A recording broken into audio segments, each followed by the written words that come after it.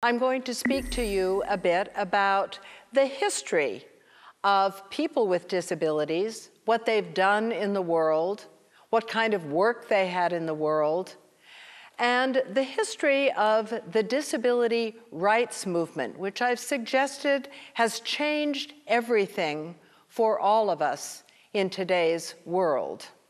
As I mentioned in my previous lecture, even though I had a significant impairment which limited my capacity to carry out some of the essential tasks of daily living, to use the language of the World Health Organization in its definition of disability, I did get to go to school. I was born with 6 fingers altogether and 1 quite short arm. Now, no one else in my family had a disability until, of course, they were very old. And my own impairment was very unexpected when it came into my family when I was born. Many, indeed most people with disabilities are alone in their families. Now, this is different from other groups that are considered minority groups or groups that are protected by civil rights laws in modern times. For example, most women and girls live in families with other women and girls. Most people from racial or ethnic minority groups live in families where there are other members of those groups.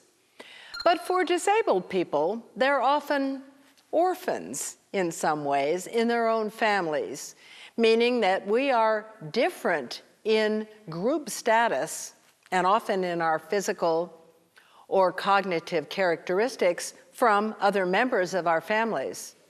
Now, other social minority group members that are often not like other members of their families are people who are gay, people who are lesbian, people who are transgendered, or people who are adopted across racial and ethnic lines.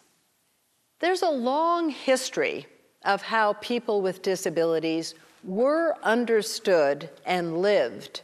One of the oldest stories or records about disability is the story of people with very unusual bodies who were considered in ancient times to be monsters, and more recently, who are considered to be freaks.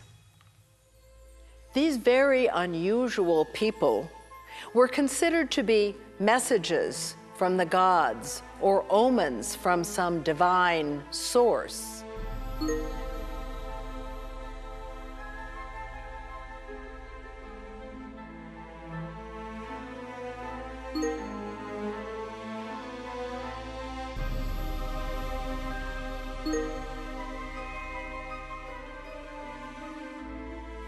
People with very unusual bodies were considered to be wonders that people often traveled very far to see, to read, and to study for the messages that they thought these bodies contained.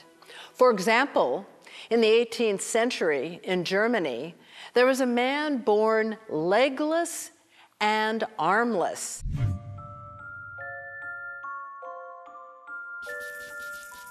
And he developed skills as a calligrapher, someone who carries out beautiful writing with a pen or a brush. He was also an expert marksman, and he was an entrepreneur. His name is Matthew Buchinger, and he was very famous in his time, and he was very rich.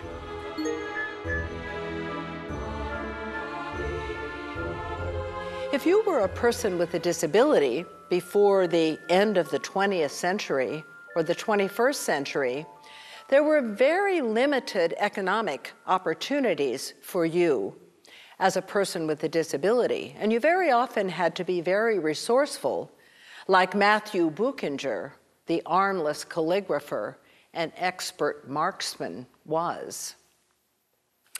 In the 19th century, people with interesting and unusual disabilities like Buchinger sometimes displayed themselves in museums or in what we called freak shows.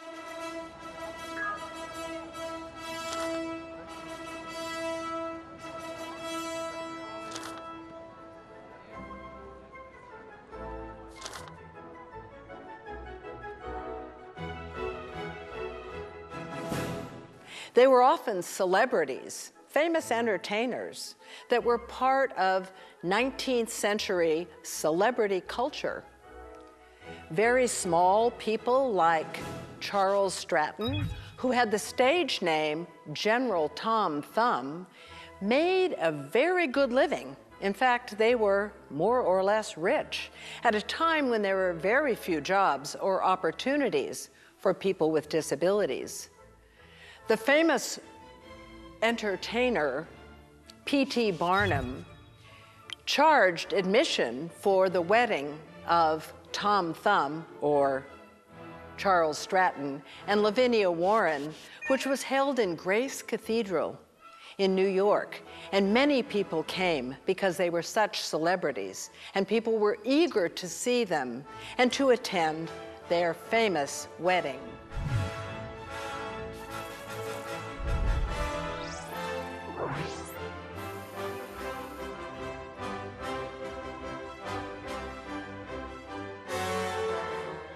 People with disabilities worldwide can lead good lives in a way that people with disabilities in the past could not. This is because the civil and human rights movements changed attitudes about people with disabilities and the lives that we lead. The civil and human rights movement of the mid-20th century begins in 1948 with the United Nations Declaration on Human Rights. This is a very important document that comes out of the devastation of World War II. But specifically, it comes out of something that happened in World War II that is very specific to disability and to human rights. So many people, of course, die in World War II as the totalitarian regime of the Nazis takes over and causes devastation throughout Europe and throughout the rest of the world. But what also happens in the Nazi era and in the Holocaust is that people's rights are violated because they are tortured, because they are experimented upon, because they are locked up or incarcerated against their wills, that they are not given the opportunity to consent to what it is that happens to them.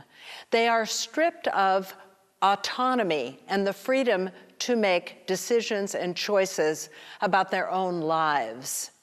And so the United Nations Declaration on Human Rights that Eleanor Roosevelt, the wife of Franklin Roosevelt in the United States, supported and worked toward, along with many other people. We are all agreed, I'm sure, that the Declaration must be approved.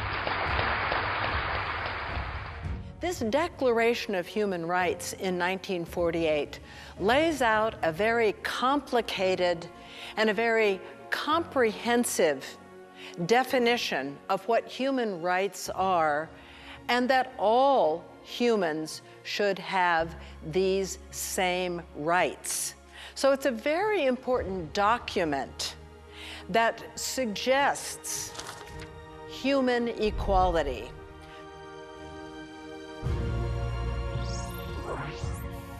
All human beings are born free and equal in dignity and rights. The The Universal Declaration of Human Rights from 1948 is about, then, in the end, the dignity and the worth of the human person. And so this Declaration of Human Rights, this universal declaration that was written and that was taken up by many nations worldwide, gave us a set of liberation movements in the 20th century, in the mid-20th century that followed World War II. And these rights movements across the whole world were rights for racial justice.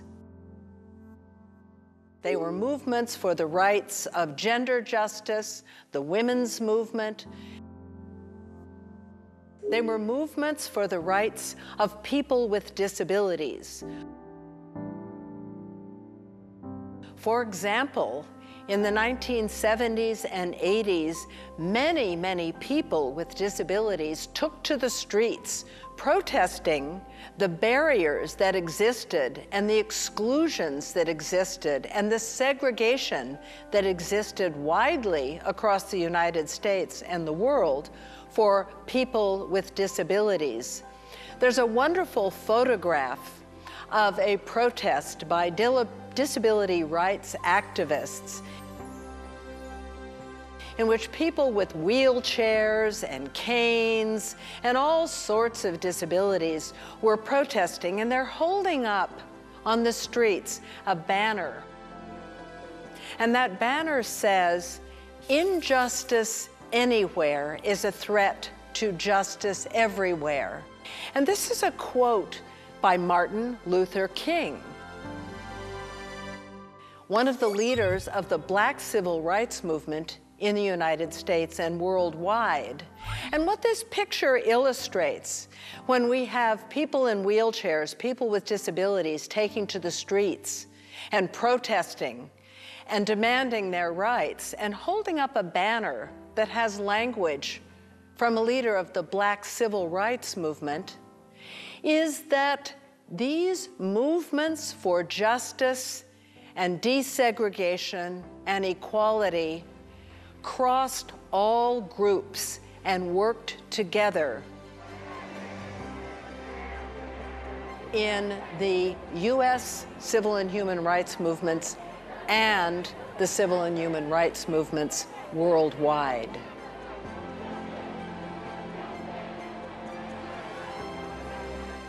The Americans with Disabilities Act of 1990 comes to us several decades after the civil and human rights movement and the disability rights movement in the early 1960s and 1970s brought forward legislation in the United States that helped integrate people with disabilities into places that they had been excluded previously. We have laws such as the Architectural Barriers Act of 1968.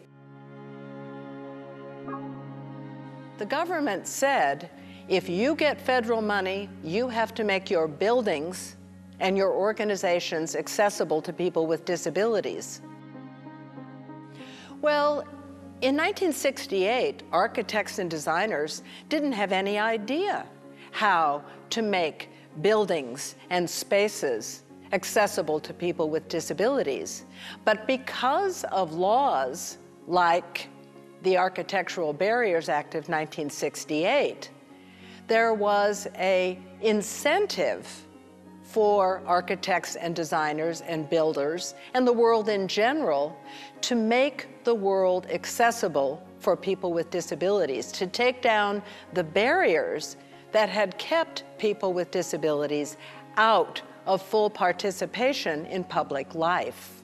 In the mid-1970s, there was a very important set of laws that came forward that desegregated schools and education.